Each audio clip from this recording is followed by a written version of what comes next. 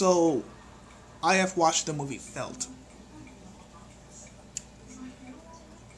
And, by God, it is terrible.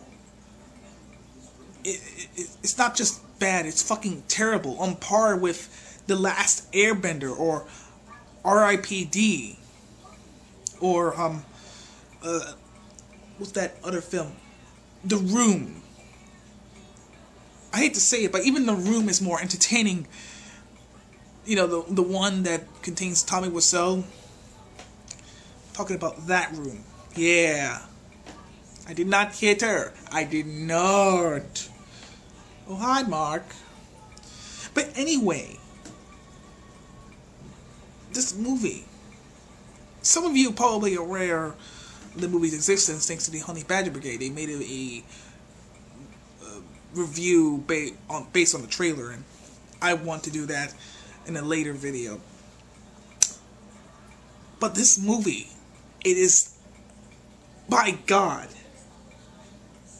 I never seen a terrible movie, this bad of a movie in a long time. That's saying something. And I honestly thought that it might have some, some expectations, the film. I mean, I didn't really expect much because it was feminist propaganda. I honestly thought that it would contain like some ideologies on how men are not taught not to rape, or how men feel entitled to women's bodies, something like that. But no, the shit stain goes even deeper than that, and I'm surprised that this movie has received a 58% on Rotten Tomatoes. I hate to break it to you, but that's being way too generous. Maybe 10% at most.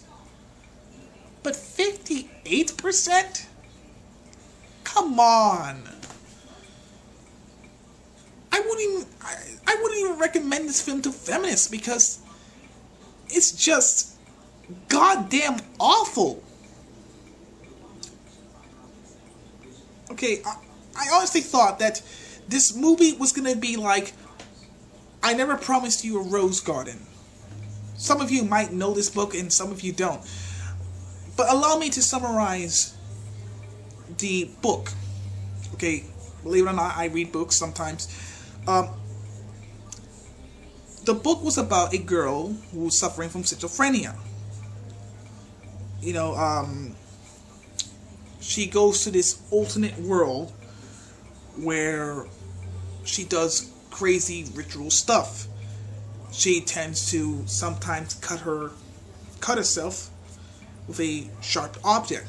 She won't even feel the pain because she's so entranced into this other world. So she needs mental help. So she goes to this institution where they promised her to help her, but they can't guarantee the success.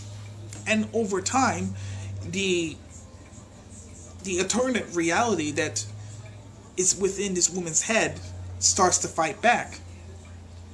And eventually she starts getting better. She starts feeling pain whenever she cuts herself.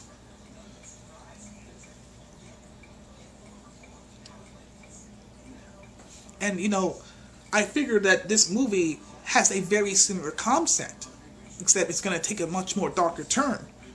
Like, this is the summary based off of the movie. Amy is hanging on by a thread. Struggling to cope with the past sexual trauma and the daily aggressions of a male-dominant society, she creates grotesquely costumed alter egos that reappropriate the male form, while giving her the sense of power she craves. Acting as these characters pushes her further into a world of her own making. When she begins a new relationship with a seemingly good guy, she opens herself up to him. But that vulnerability comes at a dangerous cost, and her alter egos threaten to lash out in explosive violence. Based on the real experiences and art of co-writer star Amy Irvison, Felt doesn't just point a finger at rape culture, it takes a full swing at it, creating a feminist physiological thriller that audience that will be hard-pressed to shake off. Yeah, it's very difficult to shake off indeed, because this movie is so freaking terrible. Just hope that my father doesn't come here yet. God. It has little to nothing with her alter egos. I mean, I gotta admit, it sounds very interesting, you know, to create alter egos in order to escape reality. And these alter egos would end up influencing her own life. But we don't see the alter egos at all. I mean, very rarely. It doesn't really come into play. Usually just from the beginning. Just from the beginning. The middle, there's literally nothing. Just simple character development. And at the end, well, I'm not going to spoil it to you, but there is one scene that she, once again, returns to her alter ego.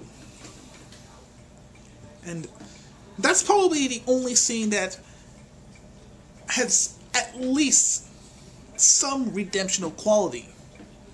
The ending scene. That's all it is. But honestly, you can cut out like at least a good 30 minutes of the film. And then that's it. That's like, wow. It's a terrible fucking film. And yes, I do plan to review this movie. Just like a certain other critic who reviews movies. Now, the thing is that this movie was supposed to be a horror film. Not like some sort of stupid romance film that, I don't know.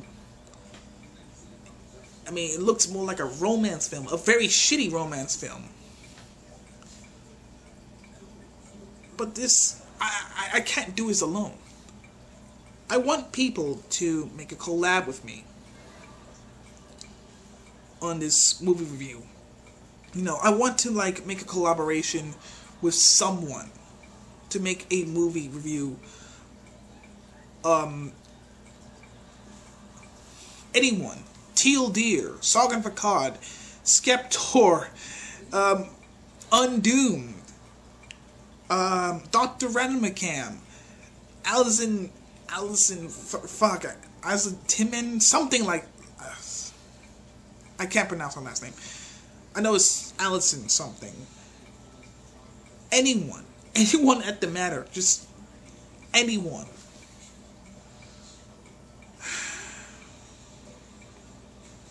But honestly, this is just ridiculous.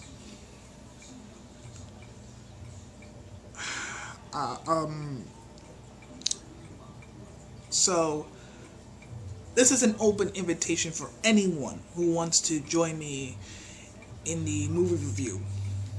You know, I'll start writing the script down as soon as I find out who wants to be in, and then I'll be like, okay, we'll do this, that, because it is Halloween, and I want to make a Halloween special, and this film is like the perfect catalyst, the perfect way to make a Halloween special.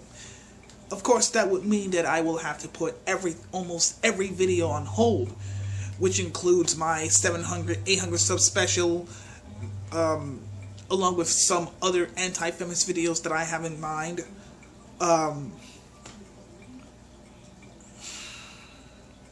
Like, this is gonna be one of the biggest projects that I'm gonna be working on, next to Undoomed. Like, even possibly even larger than my video with Undoomed. So, again, an open invitation for anyone to join in the movie review of Felt. And then we work something out. Till then, I am the Atheist Gamer. Peace, the game out.